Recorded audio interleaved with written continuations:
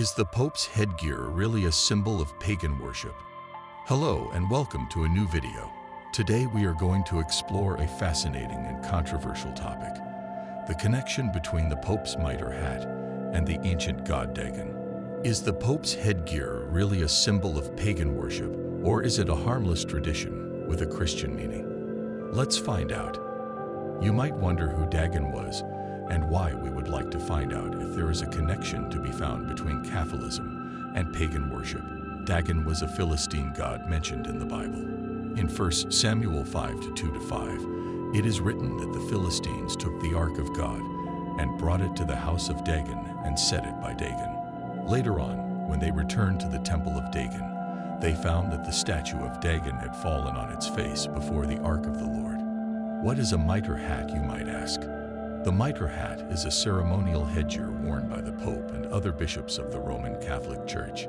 It has a pointed shape and a split top that resembles an open fish mouth. Some sources claim that the mitre hat is derived from the ancient pagan worship of Dagon, a god of fertility, agriculture, and fish in Mesopotamia and Canaan. Dagon was often depicted as half man, half fish, or wearing a fish-shaped headdress. The earliest evidence of Dagon worship dates back to around 2500 BC in Syria and Mesopotamia. He was regarded as the father of gods and the lord of the land. He was also associated with rain, grain, and prosperity.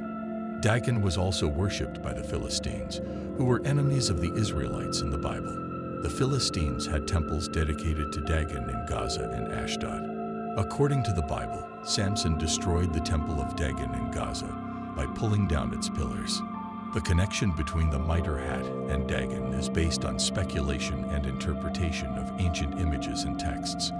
There is no conclusive proof that the Catholic Church adopted the mitre hat from Dagon worship.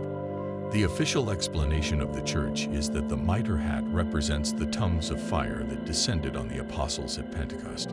However, some critics argue that the mitre hat is a sign of syncretism and apostasy, and that it reveals the hidden pagan origins of Catholicism. They claim that the Church has corrupted the true faith and replaced it with idolatry and false doctrines.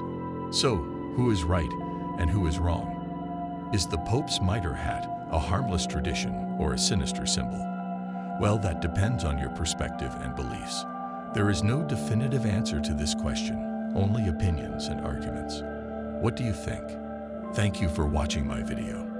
I hope you enjoyed it and learned something new.